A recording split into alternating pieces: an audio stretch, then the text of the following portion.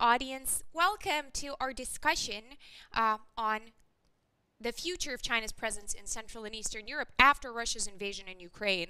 Connectivity interrupted. Now, for a short welcome, we turn to the director of the Latvian Institute of International Affairs, Professor Kārlis Bukovskis. Kārli, please. Good afternoon, dear colleagues, dear friends who are watching us. Thank you for joining in to the online discussion. Connectivity interrupted, and let's see what's China's presence in the Central and Eastern Europe after Russia's continued invasion in Ukraine. This is an event organized by the Latvian Institute of National Affairs together with our long-standing partners, the Friedrich Ebert Foundation in the Baltic states, and in cooperation with International Center for Policy Studies from Ukraine. A little bit to kick off the discussion, I believe a couple of words. China is a factor to be reckoned with, right? Well, maybe not only in the region or in the Eastern Asian or Indo-Pacific, but this is an issue that has become very present. China's position, China's take on issues has become very present in many diplomatic discussions. And so maybe for countries like the Baltic states or some other Central and Eastern European countries, China is still seen as somewhat exotic country because it's literally on the other side of the globe. But China's economic, diplomatic, and also security-related reach is, as we have observed multiple times already, is much wider than we used to. To some extent, China has the capacity to, if I may use the phrase, squeeze the West out of the many places in the world where West used to dominate, being in Latin America or Africa or many other places, including also in some cases in Central and Eastern Europe. And I believe this would be a very timely and important discussion that we're going to have today. And I will pass the floor on to Dr. Una Alexandra-Berezin-Cherenkova, who is the head of the Asia program at the Latvian Institute of National Affairs, and she has two great discussants today, Dr. Kapitonenko and Dr. Meyer, to discuss this role of China in the Central and Eastern Europe. So I wish you all the best of luck, and I am with great interest going to be listening in. Thank you so much. Thank you, Kārli. And indeed, you are absolutely right with giving kind of this framework for our discussion today, because we've experienced quite a curve with China's presence, or perhaps some would say a full circle, because from the early 2010s on, China became suddenly visible in our region of Europe and in Europe as a whole with its connectivity cooperation agenda. It was something that got us all kind of rolling. And according to that narrative, Central and Eastern Europe, in a wider sense, as China sees it, right? Because Central and Eastern Europe, of course, is a contested topic and contested region. But the way China framed it, this region held a key role in the narrative surrounding China-led Eurasian economic connections. And of course, most visibly, we talk about Belt and Road, but there were also others, including the connectivity aspect to the 16+1 cooperation, for example. However, gradually, these hopes began to decrease, and the risks started coming to the forefront, especially in the EU member states. And another very important and indeed a watershed moment was Russia's invasion into Ukraine on February 24, almost a year ago. And now, given the central role of Ukraine that China had presented in its outlooks for Belt and Road and for connectivity, and given China's ambiguous or sometimes even pro-Russian position in this regard, it seems that even less options remain now for China's presence in Central and Eastern Europe. However, this is an open question. So this is a future-oriented conversation. And we have a panel today that will discuss what to make of this decade of exchanges and what developments can we expect in the future? And for this task, we have two wonderful speakers. First of all, we have Dr. Maximilian Meyer, who is a junior professor of international relations and global politics of technology at University of Bonn. Now, Dr. Meyer has extensive experience working in China. He was a professor at the University of Nottingham, Ningbo, China for several years, and also a research fellow at Renmin University in Beijing. Maximilian was a visiting scholar at Harvard Kennedy School science program, and his PhD is with the University of Bonn, where he's currently employed as well. So it's kind of a homecoming for you. Max writes on the global politics of science, innovation, and technology, China's foreign and energy policy, global energy and climate politics, as well as IR theories, something that also is bonding him with our second speaker. I have to say that Max is a published writer. He's published books on the global politics of science and technology, art and sovereignty in global politics, and also has edited Silk Road and China's Belt and Road related monographs at Palgrave. Currently, Max has a big project in Bonn. He's leading the research group on infrastructures of China's modernity and their global constitutive effects, founded by the Ministry of Culture and Science of the state of North Rhine-Westphalia. That's why Max is perfectly is the perfect speaker for this topic. Indeed, technology has a lot to do with China's connectivity, so perhaps he will tackle that. Now, our second speaker is Professor Mykola Kapitonenko, who is based at the Institute of International Relations of Kiev National Taras Shevchenko University. And he's also a director at the Center of International Studies. Welcome, Mykola. Mykola has been a visiting professor at the University of Iowa, and he has taught at the Diplomatic Academy of the Ministry of Foreign Affairs of Ukraine. So you also have the policy side outlook, not just the academy side outlook here. Since 2015, Professor Kapitonenko has been co-editing Ukraine Analytica, and also is a consultant to the Committee on Foreign Policy and Interparliamentary Cooperation of the Parliament of Ukraine. Now, the main research of Professor Kapitonenko is quite theoretical. In fact, it's conflict and security studies, as well as Ukrainian foreign policy. He has published several books on international relations theory, international conflicts, and power in international politics. Now, please let me first turn to Professor Meyer for your introduction to the topic. Yeah, thank you so much. I hope you can hear me. First of all, it's a great honor to be here and to have this conversation. I was asked to take a look on the future of Chinese role in Europe, and specifically in Central and Eastern European countries, and I try to develop a couple of ideas about that in 4 steps. So first of all, I think generally the situation is that all sides are in a way struggling to move beyond the impact of the pandemic. And more precisely, the consequences of Chinese zero-COVID policies, which led to a reduction, maybe even a breakdown of diplomatic exchanges and communications. Very few people have been going back and forth. People to contact was reduced a lot. And in that, the Chinese side, the Chinese leadership aims to improve relations with Europe. It sends persons to Europe, politicians, and it also sending out, in terms of its diplomatic rhetoric, some signals to European partners that China wants to move on and improve relations. So, for example, already in last year, in 2022, there was the special representative for China, Central Eastern European countries cooperation, who was also used to be the ambassador to the Czech Republic, Huo Yujen was on a visit in Europe, and with a delegation in several countries in Central Eastern Europe. We have also signals from the Chinese Vice Premier Liu He during the Davos meeting sending out, in Chinese jargon, positive energy, so to say, to the Europeans.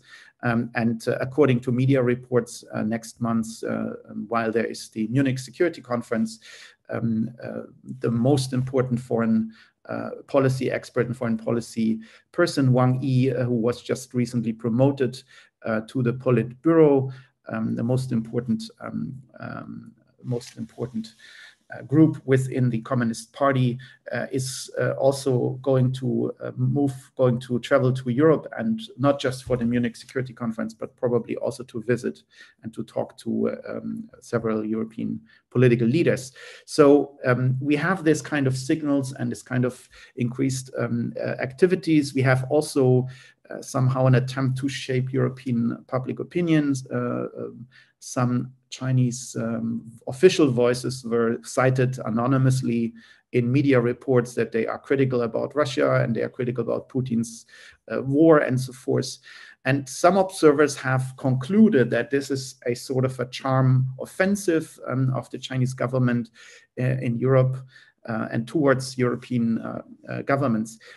I think it's more an attempt to normalize relations and to get to a sort of normalization. If you want to have a very skeptical view on that, you could even say maybe it's not just normalization, it's more like a defensive move on side of the Chinese diplomacy to prevent relations with Europe from becoming even more frosty and even more problematic. So the normalization in some ways, if it's happening, will be on a much lower level. It will be difficult to achieve. And the great problems of Chinese relations with Europe are very palpable and maybe most pronounced in a way with respect to Central and Eastern European countries. These relations have become bumpy already for many years. One of the reasons is sort of the disappointments in these countries, which have nothing to do with the pandemic, which already set in earlier before the pandemic, but became more accelerated during the pandemic. Basically, these disappointments have led to a reassessment of the role of China and the relations with China in many countries in Eastern Europe. And this is not just related to Russia's war in Ukraine, but it's certainly became amplified by that. Just to have to name one example, Chinese propaganda and Chinese official media were amplifying Russian propaganda narratives. They were amplifying the notion that NATO is the real culprit here, and that Russia, in fact, is the victim of aggression of the West, and it's just defending itself. And all these kind of Russian narratives have been not just been overtaken by Chinese media, but are amplified in the Chinese media space and in Chinese use of social media around the world. However, that disappointment in European countries, of course, is also going back to other developments which are unrelated to the war in Ukraine. Most of all, you could say they are sort of a consequence of the great economic expectations which have not been realized, the many Belt and Road projects which have not been coming to fruits, and neither the benefits and the expected profits have been materializing, nor the geopolitical concerns and fears that China might become a very powerful actor inside Europe, maybe even splitting the Europeans geopolitically, as some observers have been afraid of. So this kind of disappointment, in a way, could be summarized perhaps as something that we witness, and we are witnessing the peak China in Europe, and sort of from there on a reduction of China's influence and soft power, and especially in Central and Eastern Europe. I think this is a very clear observation. Therefore, I believe that China, if it's really seriously aims at improving or even repairing relations with Europe in general and with Eastern European countries in particular, it will be an uphill battle. It will be very difficult. And maybe let me develop in the last 2 or 3 minutes just a couple of reasons why I think that will remain very difficult, not just because of what happened in the past, but also of several factors which are now important. So one point is that as China's influence in Europe is shrinking, and is perhaps beyond its peak, the European views on China are becoming more and more negative across the board. Has to do with Taiwan, has to do with the human rights violations in Xinjiang, has to do with the economic dependencies, of course, with China's support for Russia. Very few in Europe still believe that China is really in a neutral position in that conflict. And also with the waning hope that China is a major partner in climate change policy. So the sort of positive side of this relationship, where China was still seen as a partner, not just as a competitor or as a rival, this positive side is also progressively becoming less relevant from a European point of view. And in addition, also, certainly the Chinese side tries to revive the comprehensive agreement on investment, the investment treaty between the both sides. Any revival of that would have a precondition and is seen as certainly seen as very controversial. So there's also the chances are very slim that we move forward on that. We see the reservations against China growing in various countries in Europe, especially also in Germany, which is working on its China strategy. It's not sure when it's going to be published, but the process in articulating and writing the strategy also already implies that German official views and how the government is looking at China is much more critical than before. And that will certainly also impact the way in which Germany is looking at Chinese Central and Eastern European relations. In addition, we have sort of a stronger competition against and with Chinese regional infrastructure projects. And that's a bit referring to what Una was just mentioning. We do a lot of research here on infrastructure. So we look at these different political initiatives. We have the European Global Gateway. We have the 3 Cs initiatives. We have even perhaps growing Taiwanese investment in the region. So there is now competition for the Belt and Road, while at the same time, the major format China has been promoting and China has been building with partners in Eastern Europe, the 17+1 is basically dead in the water. It has been reduced down to a 14+1, and it's very unlikely that this format is going to be revived in the midterm. Long term, maybe again, but in the midterm, it's certainly not much happening in that. Mistrust is growing in Europe, and the Russian war in Ukraine and China's precarious neutral position is really escalating that mistrust. You could even say that China's soft power in Europe has been eradicated almost completely. And this observation and the political consequences of that, I think, have not been fully internalized by Chinese elites. So there's still the kind of view that, of course, Europe is a very important economic partner, and it's possible to repair the relations, where I think that's actually no longer the case. European-Chinese relations will remain important, but on a much lower level. And that brings me to the final, I think, point I want to make. So there's another factor which is very important, which is the Chinese-US relations. And given the increased importance of the United States for Eastern Europe as a defense partner and as a critical element in the struggle with Russia, the US positions on China will also influence increasingly so the relations between Eastern European countries and China. And it's very clear that the conflict in Asia Pacific will also have an impact on diplomatic opportunities and limits what Eastern European countries can do in the future and how they will view China. So clearly, the title of this talk today, Interrupted Connectivities, I think can be described not just as a diagnosis for today, but it's describing the more general situation for years to come. And that's making it much more challenging from a European point of view to deal with China in a post-COVID and hopefully also soon post-war environment.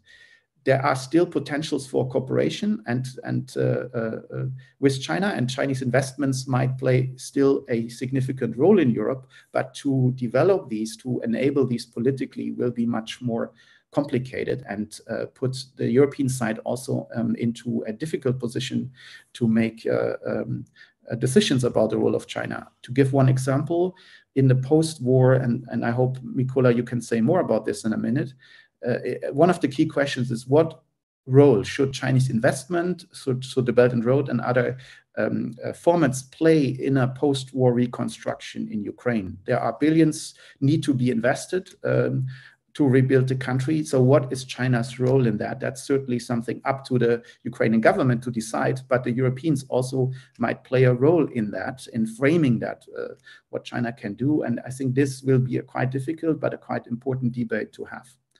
With that, back to you, Ona. Thank you. Thank you, Max. And it's always refreshing to listen to you, because I would have started with US-China, but you left the US-China for last and actually pointed out many other details and many other nuances here. Thank you very much. Now, Mykola, please let me turn to you for your intervention. Mykola is joining us from Kyiv. Oh, well, thank you.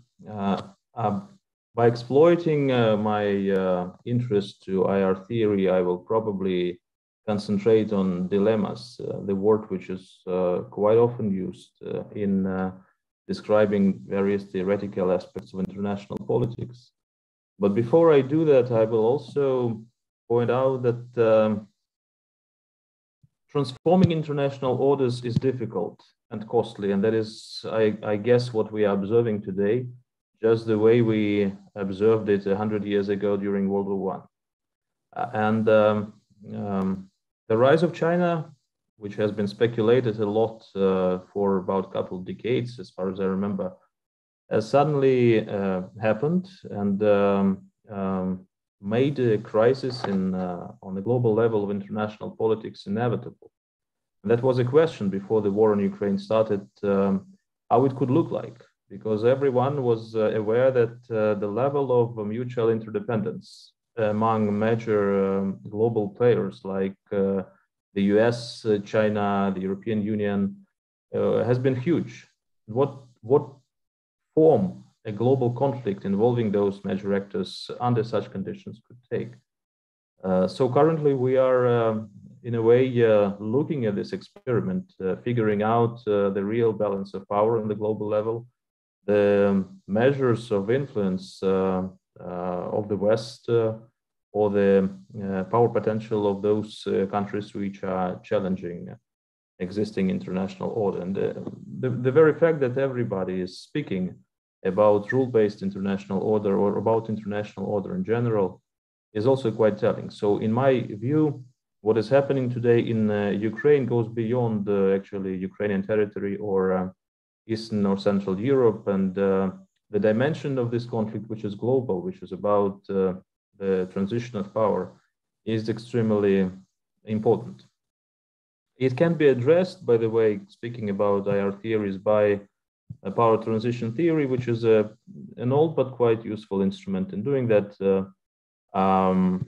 That is the way to see how different difficult questions are rising for major countries involved. So when I'm referring to dilemmas, I mean those difficult questions which do not have simple answers, which are currently on the table of the political leaders in Europe, in large European countries, in the United States, in China, in Russia, and also in a number of countries which are smaller.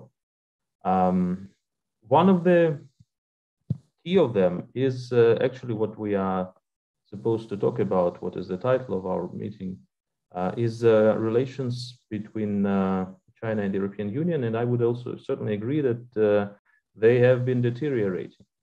And that started to happen before Russia invaded Ukraine, because there's always been a suspicion towards China's intentions. And there's a decade-long historical record of Belt and Road was quite clear from economic, trade, and infrastructural point of view, but it was quite vague about geopolitical consequences and what actually China means by enforcing this project. What is the grand strategy behind it?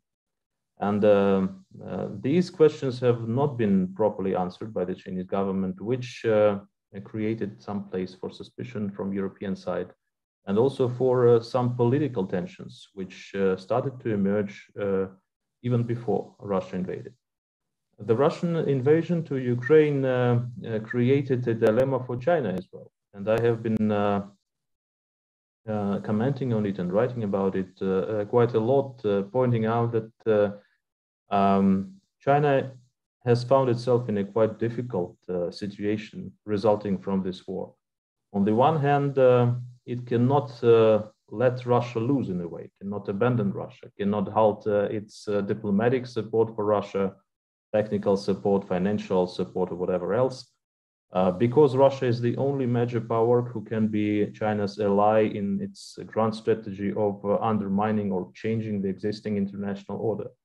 If China doesn't have Russia besides it, it is alone in fighting the West, which clearly is a war with very low chances for success for China. But on the other hand, it cannot bring itself in line with Russia fully, because what Russia is doing is clearly violating international law. It's clearly violating any principles of of mutually beneficial cooperation and the peaceful coexistence. All these ideological elements which are essential for Chinese own foreign policy, which have been put on the slogans of the Belt and Road Initiative and generally under which Chinese influence and Chinese power has been enhanced globally. So allying with Russia in this situation would mean finding itself on the wrong side of history, and this is not what China wants for its future political aims. So I fully understand the difficulties Chinese government is facing, and I guess that this is an important element of political discussion in Beijing over the recent year. Getting back to the dilemmas in relations between Europe and China, I guess the principle of them is that China and EU need one another as trade partners, because these are large economies, large markets, and Europe facing a possible economic decline or recession or a probably slower economic growth than other competing global centers of power may need Chinese markets, Chinese investments, and Chinese money to overcome the difficult phase. On the other hand, China also needs Europe, and that need appeared long before the war. And actually, One Belt, One Road initiative, one of the major goals of this was to connect China to the huge European market, and Eastern and Central Europe was an entering gate to the European market in general. And that's how China has been constructing its infrastructure to reach that European market as cheaply as possible and as fastly as possible. All those plans or ideas, which are really important for China's future, are now under question. And because another part of the dilemma is that political, ideological, or value-based conflicts or disputes have suddenly become very important, because the whole issue of China in global security discourse has been securitized. China has become a threat in many ways to many countries and in many areas. And the strategic cooperation with China started to have an additional price, I would say, to it, attached to it. And that was Europeans felt extremely well during this year when the war started. And some minor illustrations to that in, for instance, lawsuits on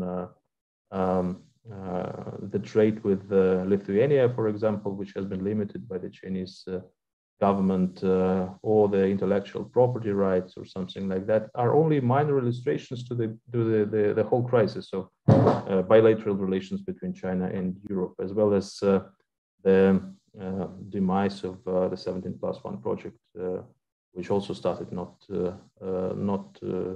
so recently.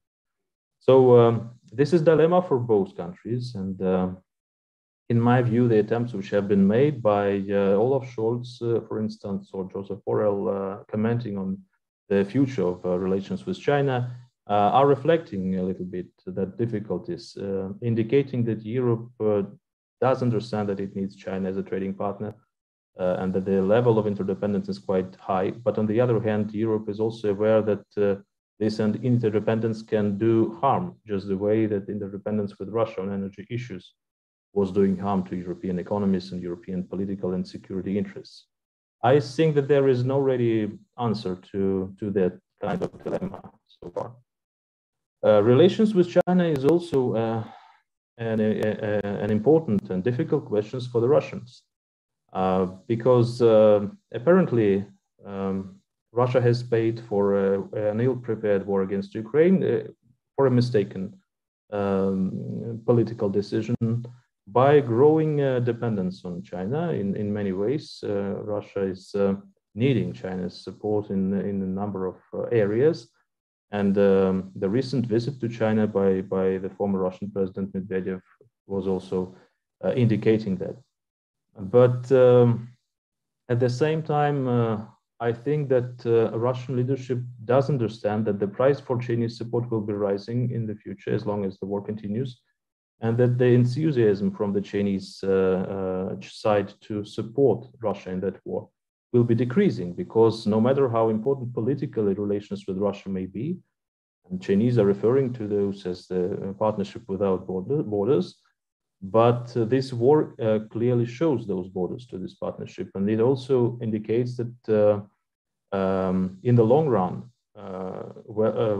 well-managed and constructive relations of cooperation with Europe, which is a huge economy, much bigger than that of Russia, are more important for China than relations with Russia. And concerns are rising in Beijing about how this war is handled, and the remarks about the nuclear weapons and threats of nuclear weapons, which have been issued by Moscow, have also been taken critically by China. So that is a problem for Russia, I guess. And this partnership with China is not looking as good for Russia as it was a year ago before the war. It is much more asymmetrical, not in Russia's favor, and it has very unclear perspectives. One more dilemma is about relations between China and the United States. If we are in the world which is under transformation, in the epicenter of the fight for the new international order, then it will be critical how the two largest and most powerful countries will manage to build relations between themselves. Getting back to my words about difficulties in changing international orders under conditions of interdependence, this is what the United States and China are facing today.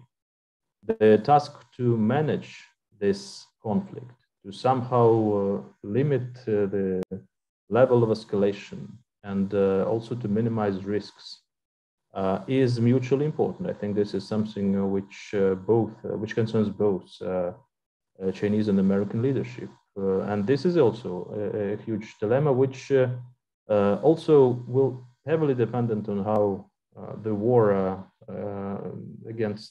Russia's war against Ukraine is developing. I will also shortly comment about Ukraine's relations with China, which was an interesting case because we have traditionally been facing also a dilemma in Ukraine's foreign policy. On the one hand, China has become Ukraine's #1 trading partner instead of Russia. After the annexation of Crimea in 2014, Russia's role has been declining steadily and China's role has been growing. And a couple of years ago, China has turned Ukraine's biggest trading partner. And there seemed that there are no principal disagreements or conflicts of interest between Ukraine and China, apart from China being an ally of Russia. But somehow there were hopes in Kiev that can be overcome in a way, and that there will be a place for a strategic partnership between Ukraine and China. There were several projects, although they have been quite small comparing to other neighboring countries in which China has been investing money in the infrastructure project, first of all in Ukraine. China was interested in the Motor Sich company, which is producing engines for helicopters and planes, military equipment, something which has been, it has even invested money into that, trying to buy a share of the company, but this deal has been blocked by Ukraine's special service. So there was some kind of an agenda of bilateral relations, and there were hopes that as soon as Ukraine gets its ambassador in Beijing, there will be some movement forward. But on the other hand, it was clear that there are ideological inconsistencies and also political inconsistencies. And Ukraine, in its relations with China, has been quite dependent on the more general context of the climate of European-Chinese relations, which has been deteriorating. And that dilemma remained unresolved. And when the war started, it has created a completely different setting for Ukrainian-Chinese relations. And now there are much few people among Ukrainian decision makers and politicians who believe that there is any kind of potential of constructive relations with China in the future. So summing it up, I would say that when we are dealing with China and the development of relations which are involving China and other major powers in the world, the instruments to control possible escalation are quite principal in the future. It is clear that the political and ideological insecurity disputes or conflicts of interests which are present today will not disappear in the future. And most likely, there will be some form of conflict involving China and major Western and not only Western powers. And it is important to control the level of those tensions to somehow move through this transitional period to a slightly new security of an architecture on the international level. Second, the grand strategy of the West will be essential because this war has provided the West with a new chance for leadership, for unification, and it has also put China in quite difficult position. So the way the West would play this card out will be important also for how future security will look like. And the results of the war, which is currently underway, are also essential. Actually, probably this is the most important factor, which is still unknown. There are lots of speculations about how this war can develop and how it can end. I'm on a skeptical part of this spectrum, and I think that this is going to last for some time. This is going to be a protracted long-term conflict, and many things can happen before it comes to an end. And because of that, being cautious and being able to manage to turn as much as possible of lost scenarios to win-win scenarios is a necessity for all parties involved. Thank you. Thank you. Excellent remarks. And any question I had during your intervention, you answered at a later stage. So let me just turn to the questions that we have coming in from the audience. And the first question, I think we should kind of ask Max to respond. Again, a very future-oriented question and a complicated one. But here goes. What role could China play concerning the special tribunal development to punish Russian war crimes in Ukraine? Are there interest in cooperation with wider EU or CEE? Is it enough to weigh out the current neutral policy? So just feel free to take those keywords and play with them. Yeah, happy to. That's a hard one. I think the Chinese side has no interest and no plans whatsoever to be integrated or to play some role in a future tribunal. So I think that's just off the cards. That's not there, this possibility. I think there need to be other ways to, and we have to think, talking about a grand strategy, right, especially from a European point of view, how to integrate China into post-war scenarios. both for investment, infrastructure rebuilding, but on the level of international law, I don't see China can play a role. And I wouldn't even, I mean, I think the European diplomats are already transporting that message that something like that might be coming. But given the close strategic cooperation, and like Mikola has described, this dilemma China is in, China's won't go in that direction to be part of this tribunal, especially also because you always have that rhetoric in China, and by the way also in other countries, that if there is a tribunal for Russia and for war crimes, then where is the tribunal for what the US did in Iraq and elsewhere, right? So they have this, they put these two conflicts on the same level and say the West is totally hypocritical in only wanting to have a tribunal for Russia. But what about what Western countries, especially the US, did in Iraq? So you have always this discussion. Based on that discussion, I don't see any participation of the Chinese side in a tribunal. Indeed, and so the EU leadership refrain on, inviting China to take a more active anti-Russia role is just maybe a feel-good agenda point that has to be in a document and not much else. Thank you. Now a question for Mikola, and that actually goes back to the question that Maximilian asked in his remarks, and something that you already tackled, but still. On what conditions would you say China could participate in the reconstruction processes of Ukraine? And another, given the dilemmas that you outlined, another way to look at this is, would it even be in EU's interest, considering and supporting China's role in Europe, in wider Europe, and in a European candidate state? I'm usually very cautious about talking of Ukraine's reconstruction after the war, because I believe it's still a very long way to go before that war ends, and before we understand the scale of resources needed and what kind of what scale of a problem we will be facing. Many would say in Ukraine, and many are saying about the new Marshall Plan or something like that, about the West creating special funds and pouring money into Ukraine after the war. But I believe that it will be very dependent on the political conditions under which the war is over, on the place Ukraine will have in the future architecture of security in Europe. For instance, if Ukraine would end up as an EU member or as a member of NATO, that will be one kind of situation under which I guess that the lion's share of reconstruction funds will come from the Western countries, and there will be a very little place for Chinese money here.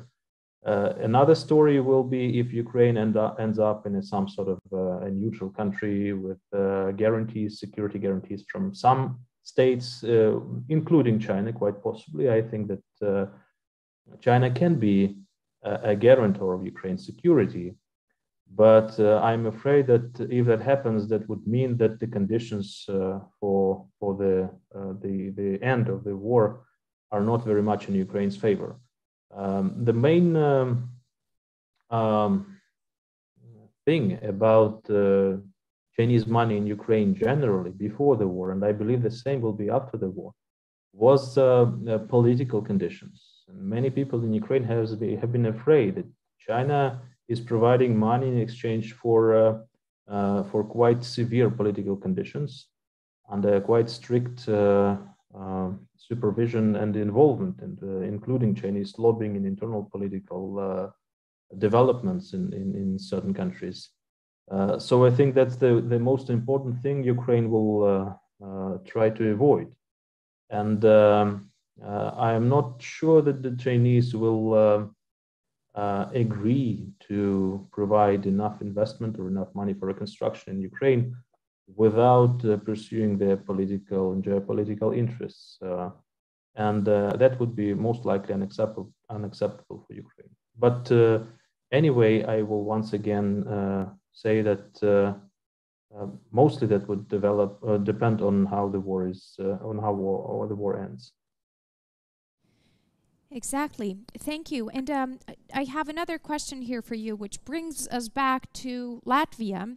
And the question goes, in recent years in Latvia, we have heard much about cooperation between like-minded countries, right? That's a part of an international discourse of like-mindedness. So the question to you, Mykola, is what does like-mindedness mean to Ukraine today? And does China fit somewhere in there or not? This is also an interesting question from the point of view of our theory, because words like friendship, for instance, or hatred, they do not mean much for a realist. But on the other hand, they mean much in an everyday political decision making. So even those people who are who think that they are realists and try to figure out gains and risks and calculate everything and see no way to use these concepts in their decision making, they are relying on this. And what states, how states perceive each other really matters. Because of that, I think that the issue of common norms, values, ideologies is certainly important. And I do hope that Ukraine, which for quite a long period of its 3 decades history has been emulating some of these issues and has been speculating on them, will really bring itself much closer to Western, to liberal values, to norms of democracy and all this connected issues. And this, I believe, will take it pretty far from the Chinese ideological perspective, which is primarily focused on the communism with Chinese specifications, on this grand theory, which has been modified by the current Chinese president, and which is the basis for everything, including the foreign policy. So that the Chinese, in order to become China's friend, you have to share the Chinese perspective on international politics, which is quite neo-Marxist, I would say. This is fighting for the interests of the third world and against injustice and international order, against structural violence and all this stuff. Even if you subscribe to this kind of vision, you can become friends with China, but I think that Ukraine does not have a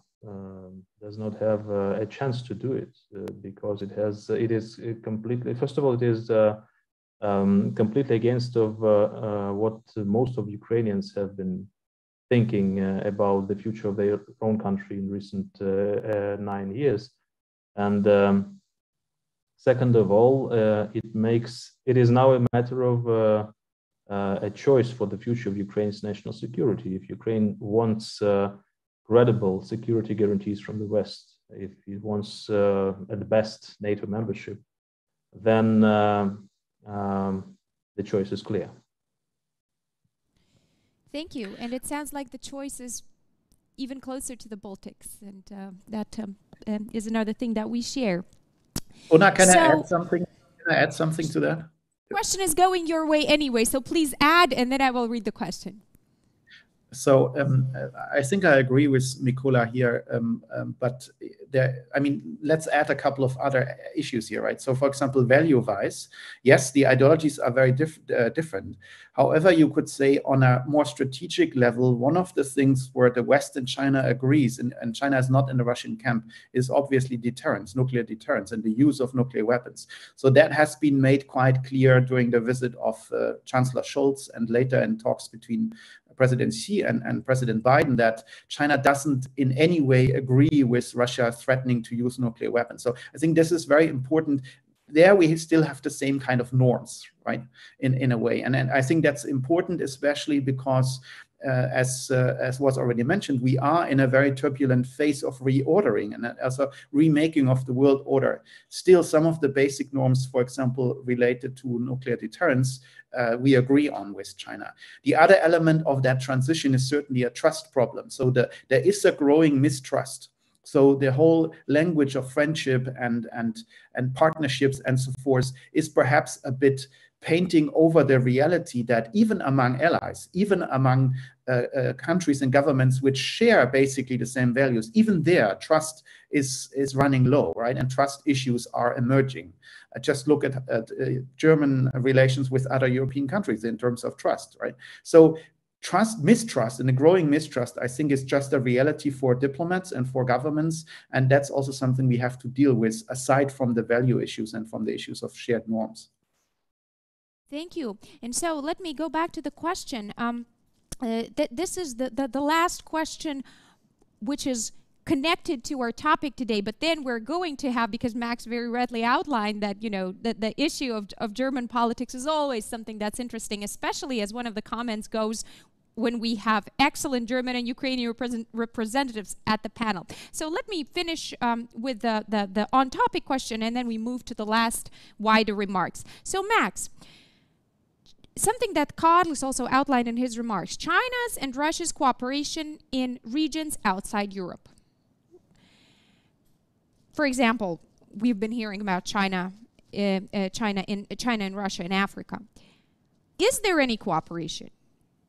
And what does it mean for Western values, something you took a stab at just now, and security? Yeah, that's a good one, and I think very complicated picture there. So basically, the two, China and Russia as actors in the global south and different regions, have quite different profiles, right? Russia is still and will remain focused on the security level. You have private security forces there, and you have very strong defense kind of element, right? And then China is much more on the side of infrastructure building, investment, so it's much more economically, even though, of course, China has also a military component. Don't forget, Chinese troops are providing a huge share of United Nations missions and personnel and so forth. And China is also selling a lot of weapons, but it's still quite economically focused, and therefore the overlap between both of them is not quite big. Plus, even China perceives Russian activities in some regions, for example in Northern Africa, as not a stabilizing force, as more a destabilizing element. And I think the key there is that, and that's going back to Mykola's dilemmata he was describing, I think Russian activities, not just in Ukraine, but also in Syria and elsewhere, are seriously hindering and are seriously damaging the success potential of the Belt and Road. And since the Belt and Road used to be the major foreign policy project, China was following its closest partner, strategic ally Russia, or not ally, partner, is working against these goals. And this is, of course, a massive dilemma, right? So, and therefore, you don't see a lot of direct and close alignment or even cooperation in different regions. Take the Middle East as another example.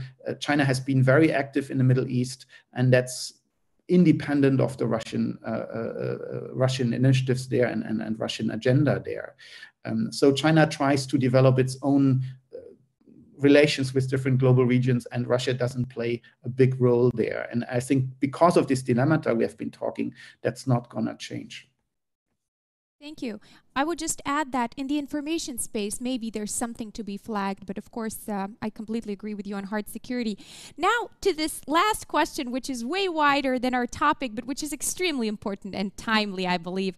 What would both experts say about military support to Ukraine? How do experts see and explain the German position and yesterday's decision? Mykola, let's start with you. Well, there was certainly huge enthusiasm among Ukrainians yesterday when the transfer of tanks has been announced both by Germany and the United States, which takes the war into the next phase and increases the chances certainly for Ukraine's resistance. However, I would say that I used to develop a quite strict position on a quite strict enthusiasm about the war going to the next level, let's put it like this, because I do understand the risks. And I know that we have actually no choice but to continue fighting, but the Russians are still, in my view, controlling the levels of escalation, and they are responding to any kind of this additional supplies by mobilization, new missile strikes, and increased threats in terms of rhetoric, and all other possible ways.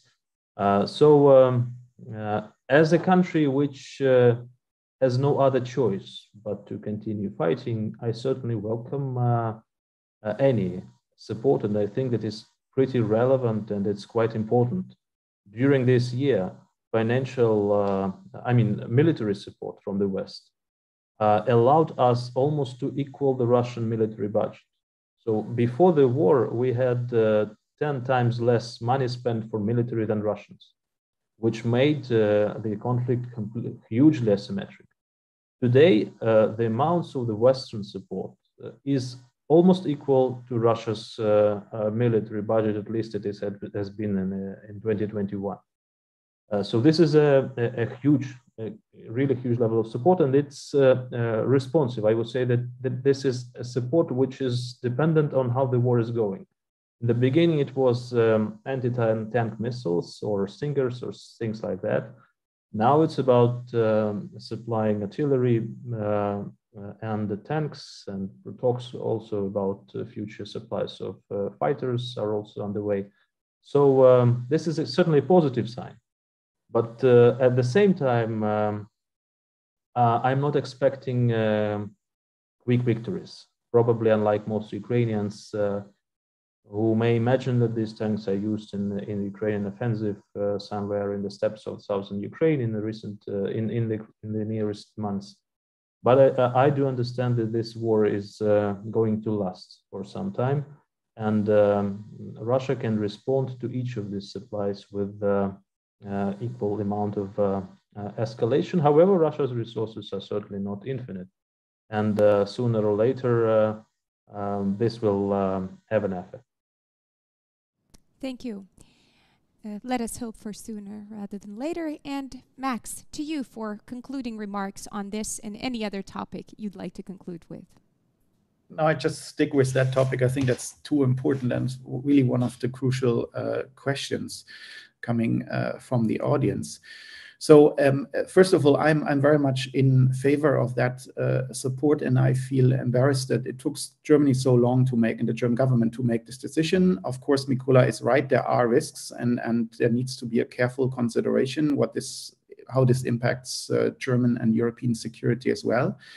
And Germany has always tried to stay in close cooperation and in close alignment with the decisions made in Washington, and this is reflected in this very late kind of change of mind or change of strategy. However, I wouldn't overestimate the current decision taken. Why? We are not talking about a lot of tanks. Right? We are just talking about maybe 80, maybe 100 tanks. We don't know when they will be delivered. According to the Ukrainian government, at least 300 would be needed. I would be even more conservative and would say, well, maybe 500 would be good. So this is by far not enough what is decided now to be delivered, and we don't know when exactly it will be delivered. And second, I think we need a long-term perspective. I agree with Mikola. It's unfortunate, but this war might last much longer. So the Russian willingness to go in and to mobilize more and to bring in more resources is certainly evident.